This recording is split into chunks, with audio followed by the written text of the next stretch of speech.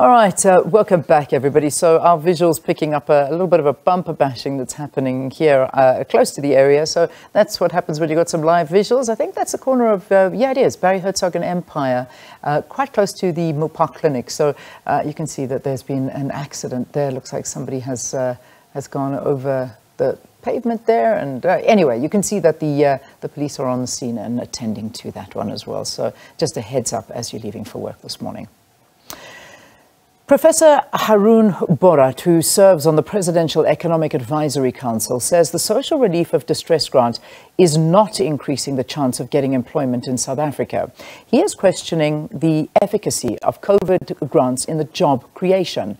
He's instead suggesting that the money should be allocated to the informal sector to spur investment-driven growth. Professor Bhorat says although the SRD grant led to an early increase in the likelihood of employment of 3%, this impact is not sustained. Now, the 350 Rand Social Relief of Distress grant was introduced at the height of the pandemic as a temporary measure to provide income support to the unemployed. Professor Bhorat, a director of the Development Policy Research Unit at the University of Cape Town, joins us virtually to expand on this subject. Prof, thanks very much and welcome to Morning Live. Great. Thank you, Leanne. Thanks very much. So you are questioning the long-term impact of the grant on job searching and enterprise formation. Explain to us why. So what we did, Leanne, was we did a fairly careful, what we call econometric study. So we use sort of the labour force survey data, which is fairly standard in the kind of research methods that we use. And we asked the question, did getting the SRD relative to not getting the SRD improve outcomes in terms of employment, firstly, starting a business, importantly, and secondly, job search. And so what we find initially, so in the first sort of quarter or so, post the SRD for the data that we have, the impact on employment is positive at about 3%. For opening a business at about 1%, but really importantly, not emphasized enough in the media reports, is that the impact on job search was zero, always, right? But then what we find is as you go through the quarters and the SRD is continuously sort of allocated to recipients, it actually has no significant impact on employment outcomes or on starting a business. In fact, in one of the model specifications, it reduces the probability of finding a job, not even insignificant.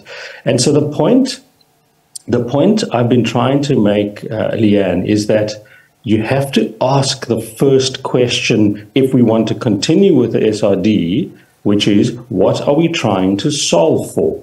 So if we're trying to solve for employment and generate jobs or get people into searching for jobs or get people into starting businesses, it's not clear that the SRD is necessarily the best instrument. So if we're trying to sort for jobs and to create employment, let's have that conversation about what else is available. Now, just to sort of get all the facts on the table, that does not mean that there are no other poverty instruments, or the fact that does not mean that the SRD does not reduce poverty levels or does not assist in food security. But then you have to ask the question, is the SRD the best instrument? Should you perhaps look at school feeding schemes or ramping up existing social grants and so on? And I think that for me is the full sort of parameters of the arguments I've made with respect to the SRD. Yeah, I mean, Prof, when you look at that, I mean, this grant is being given to, one would say, half the population. About 30 million people are getting this grant, and to just take it away, I imagine would have a very devastating effect on a lot of people's lives. We look at the grant and think, obviously, 350 Rand, I mean, what are you doing with that? But people are desperate for that kind of money. I understand your reasoning, but taking it away and directing it elsewhere, and whether or not they actually even see that money, is going to be a problem. So, I mean, would you comment on that? Yeah, so let me put the following thought experiment to you and ask you, Leanne, right, as now the Minister of Finance or the Minister of Social Development, the following question. You have millions of people on the SRD and it costs X rands, right? But I say to you that, in fact, if I do the modeling work on poverty and inequality effects, it turns out that perhaps, and I'm not saying this is the case, but this could be the thought experiment that if you double the value of existing child support grant, the existing old age pension, and let's say you introduced a food parcel program nationally that you could target to orphan-headed households, for example, and you reached millions of households and individuals, obviously in the case of the existing grants, and that has a bigger poverty impact relative to continuing with the SRD. What would you do? Yeah.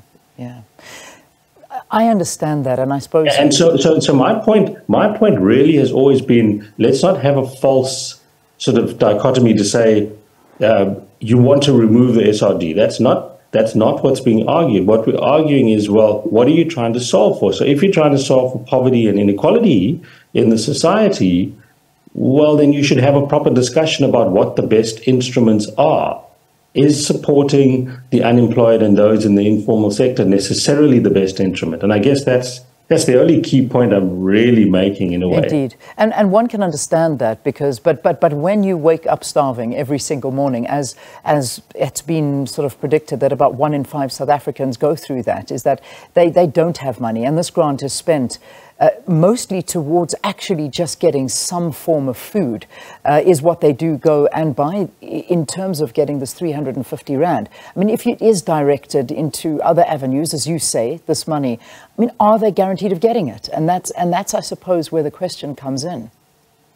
So what if we triple the value of existing child support grants, which in real value have actually gone down, or double the value of the old age pension and the cost was the same? I haven't done any calculations. I'm just sort of thumb sucking. And you ramped up the value of food security programs to poverty-stricken households. There is no question in my mind that the poverty effects are not insubstantial of doing that. And that's all I'm saying, is that if you have to think carefully about, it doesn't mean because the policy is in place that it's necessarily the best one for improving food security.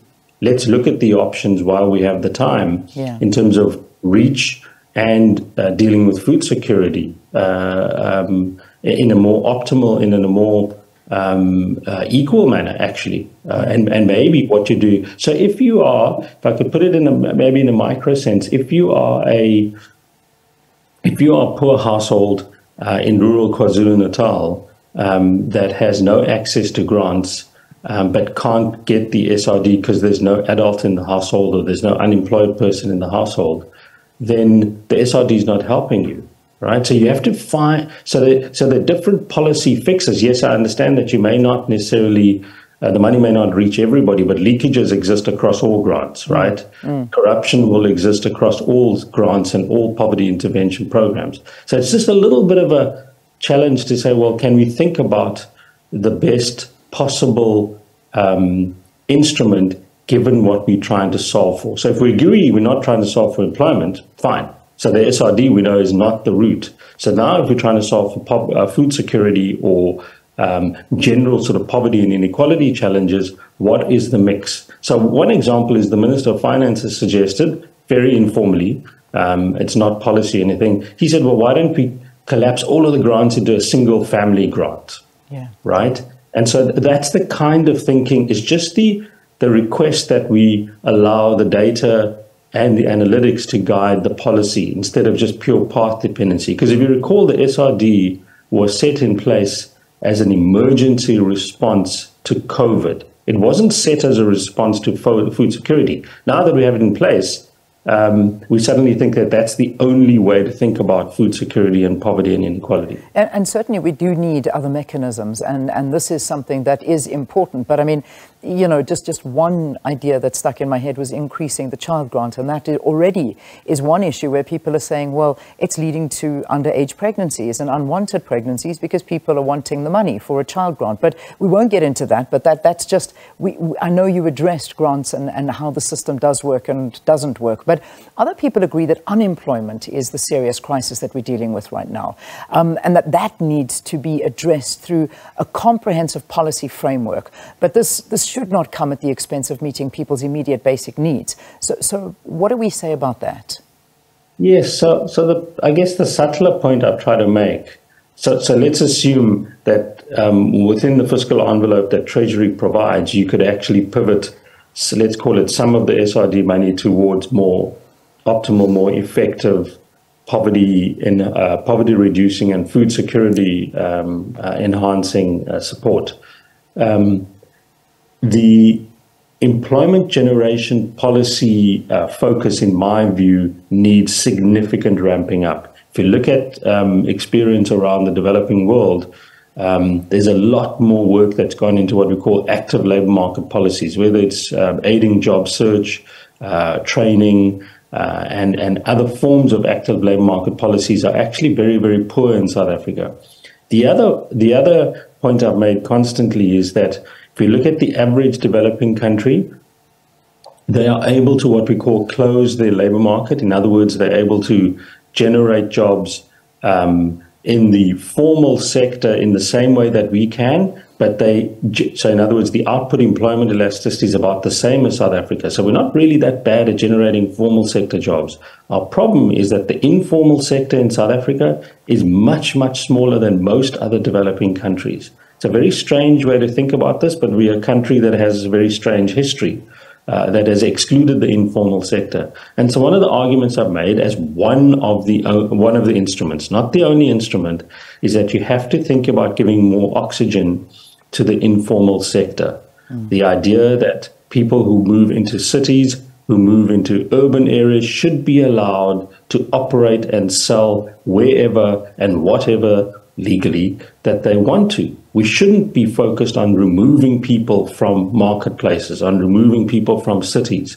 If you look at any developing country city from Sao Paulo through Mumbai to Manila, people are teeming all over the streets of those cities trying to sell you everything. Yeah. And we don't have that in South Africa. And that'll move the dial as one instrument for giving people a piece of the economic pie. And for me, that's a really critical sort of policy vision that we have to have. Indeed. We have to wrap it up. We've literally got 30 seconds here. But, I mean, the president himself is committed to actually transitioning this SRD into a basic income grant. Can that perhaps be the answer in terms of taking through with regard to existing and policy interventions that promote employment and investment? Is that the way to do it? So there's, as one transitions, then you do.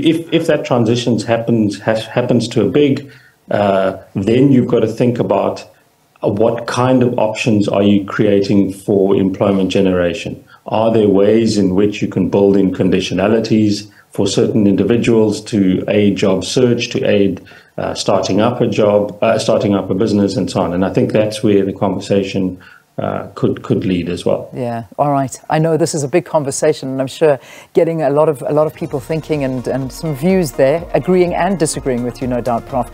But thank you. Thanks for talking to us. Interesting conversation. Professor Haroon Bhorat, an economist at the University of Cape Town, saying that the 350 Rand a month grant has absolutely no impact on employment outcomes.